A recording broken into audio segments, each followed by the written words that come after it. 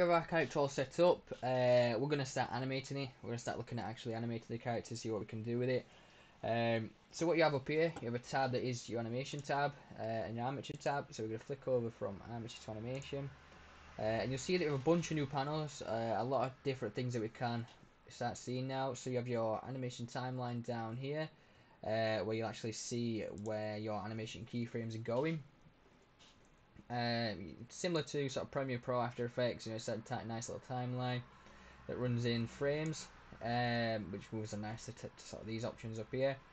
What we have is our FPS, so frames per second. Keep it to 24, no reason to change that. It's just keep it there.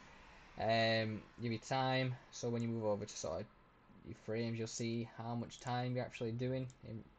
So we move to 12 frames, it's 0.5 seconds.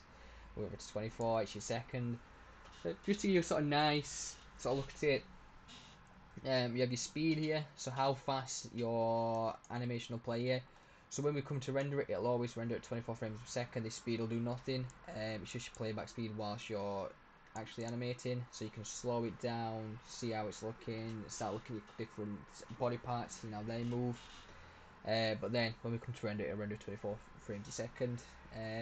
So we've got it at half speed, it'll render at full speed and whatnot. That'll do nothing. It's just while you're animating. You then have your repeat animation, so when it gets to your animation timeline, it's just going to repeat and loop it.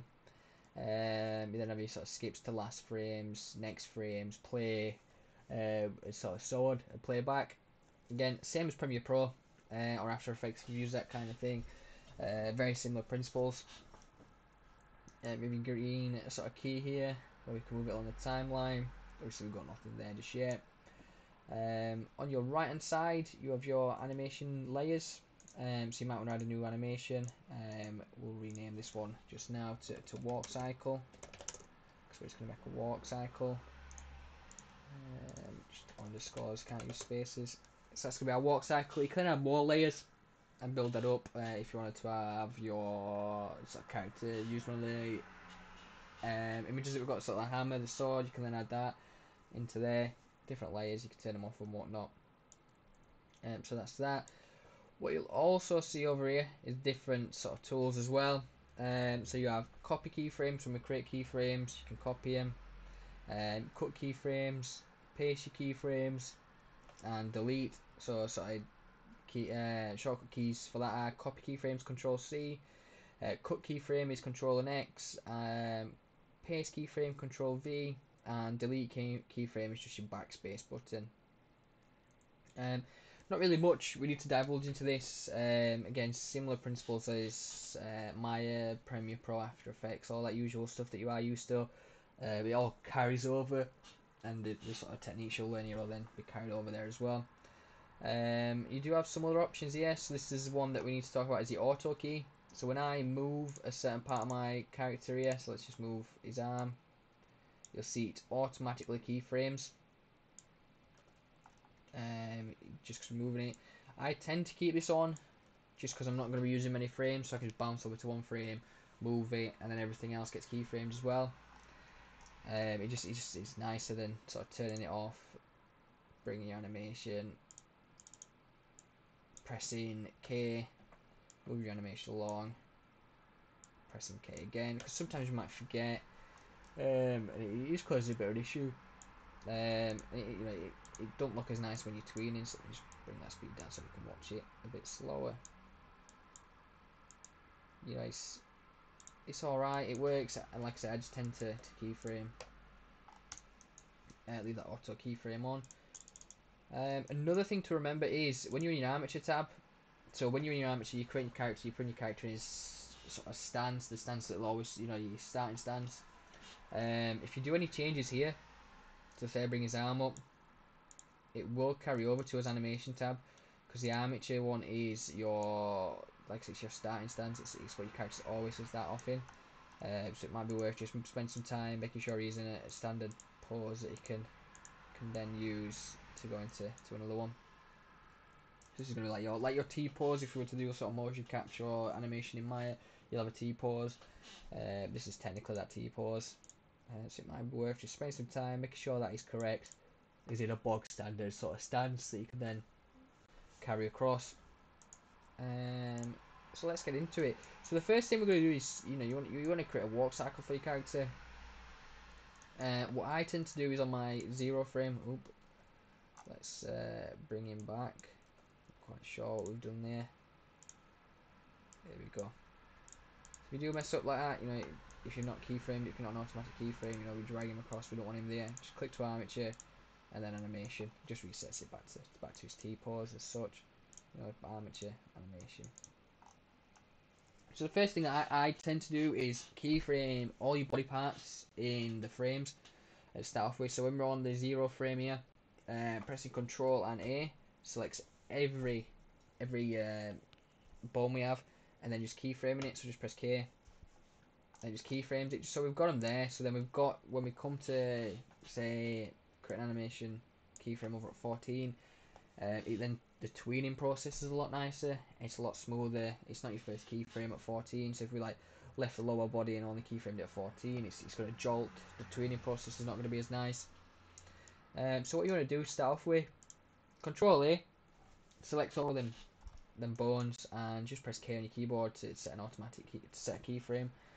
And then what we can start doing is moving things across and starting to actually begin to animate a walk cycle. So what we can do is drag over to sort of like different keyframes and start actually animating him. So we might want to move over to like keyframe 4, bring his character up.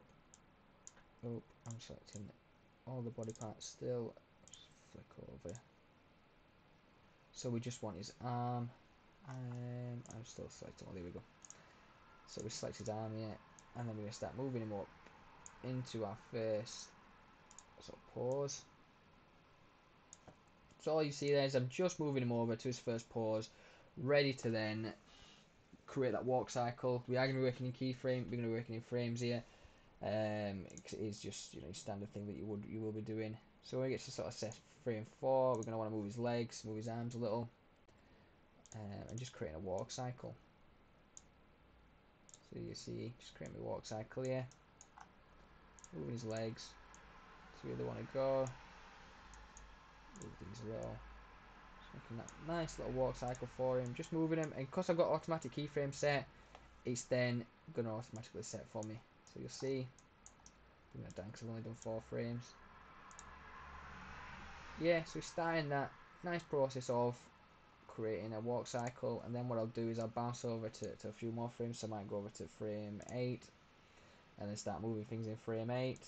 Just to create that walk cycle that I can then create a loop, put into my game, and start actually.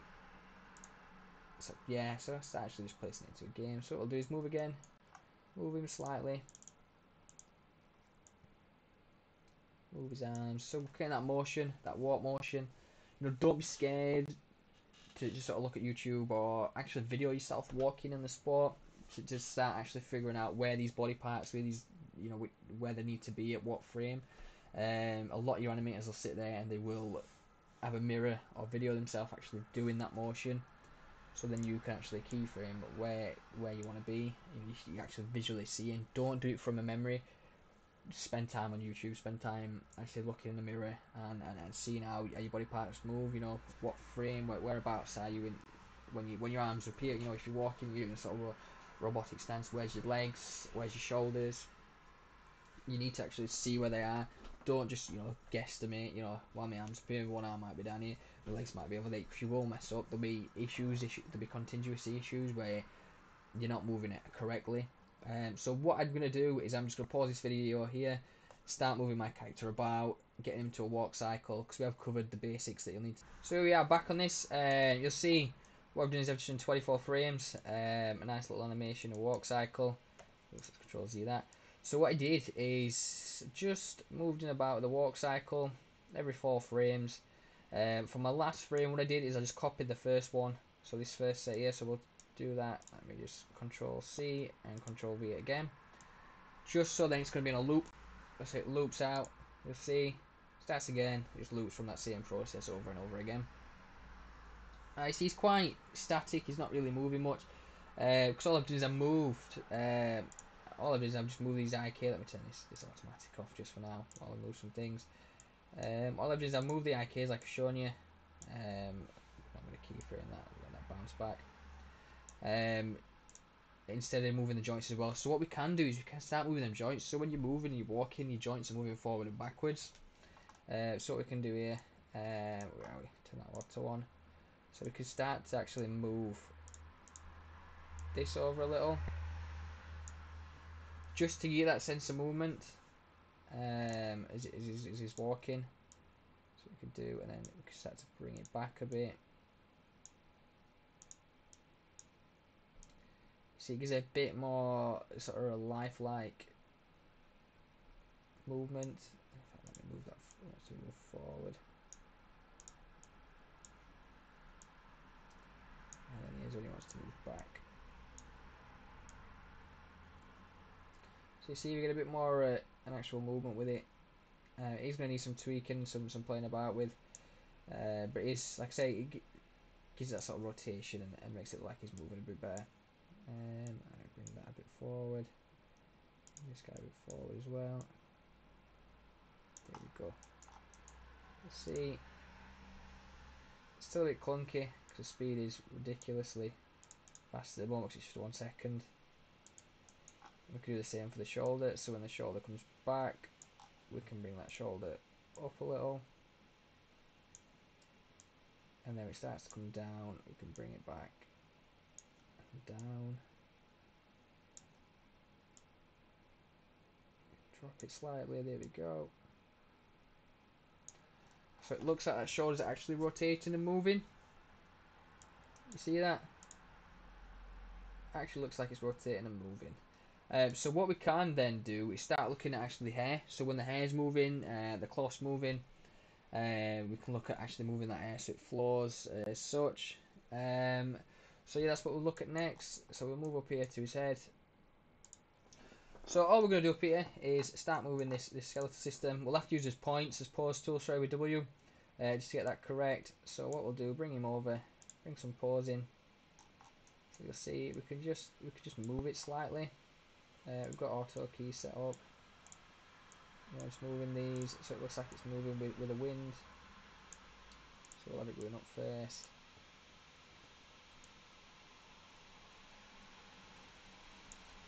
And we can bring it back down as he's coming back down with his walk. Try to obviously to make sure we're not having any issues here with it characters' actual drawings are going out.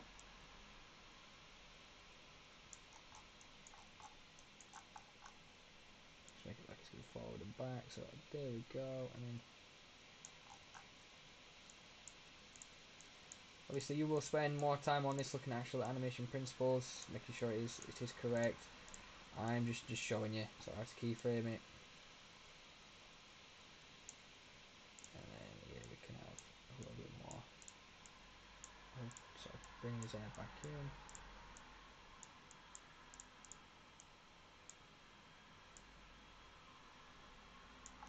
So you'll see, it's just his hair moving. It is moving quite extremely. Again, it's just a little messing around with it, seeing what we can do. And then what we're going to do, Control C, Control V for that last frame, just so everything comes back to position. We could also do is this section here. That naturally be moving as well. Reset it, start moving things. Moving certain sections across.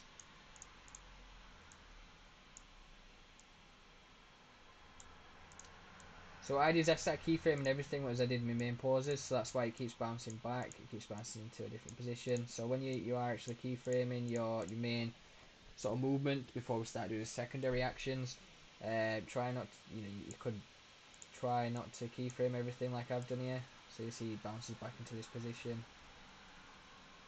What we can then do is Control C that, bring that across to there, we can start moving it that way.